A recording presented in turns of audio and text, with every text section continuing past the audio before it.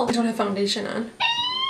In order to get back to looking normal, cause girl, my complexion. We're going to mix all of my foundations and then we're going to apply it to my face. I saw this video the other day on YouTube and I thought it was so funny. Let's just get started. This is where I keep my foundations and then I also have some up here.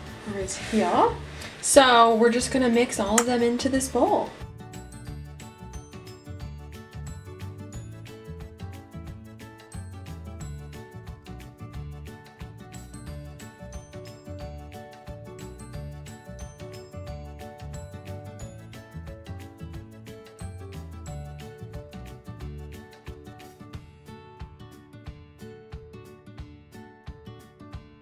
It looks really nice. It's like nice and creamy. So let's see what it looks like on the face. Alrighty, so we're gonna put up these hairs. So here it is. What I'm going to do first is one side with a brush, and then I will do the other side with a damp beauty sponge. Let's start off with the synthetic brush. I'm just gonna, should I dot it all over my face? Whatever.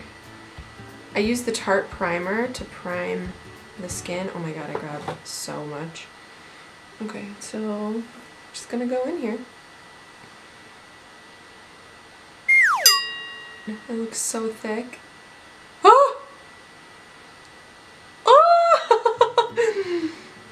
Uh-oh, I should have went with less. Girl, I'm gonna be here blending for days. Oh my gosh.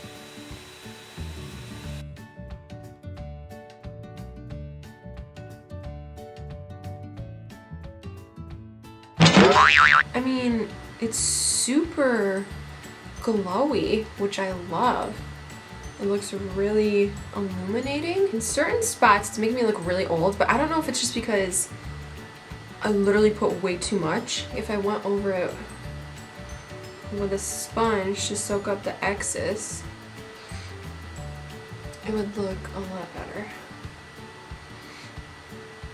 That looks a million times better. Are you kidding me right now?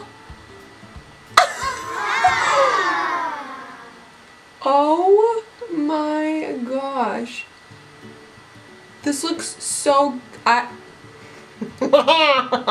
am shooketh to the core.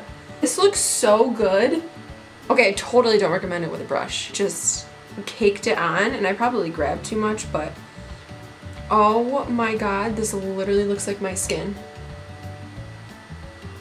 I am dumbfounded.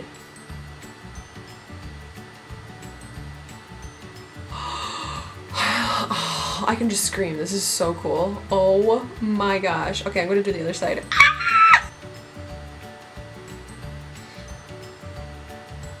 This is just crazy to me. The fact that mixing all of your foundations looks like this is just absolutely crazy to me. Because you would think that it would be so cakey and just so thick and disgusting, but it's the complete opposite. I am shocked. Ah! I literally can't believe a deal. Okay, so let me go throw on some brows and then I'll be right back. I am shocked that it looks so natural and so glowy. I don't know if you guys can see like the natural glow that it gives. I think I'm gonna have to start doing this for now on so that my skin looks like this all the time. I really enjoy it. I'm gonna do the rest of my makeup and then see how that goes.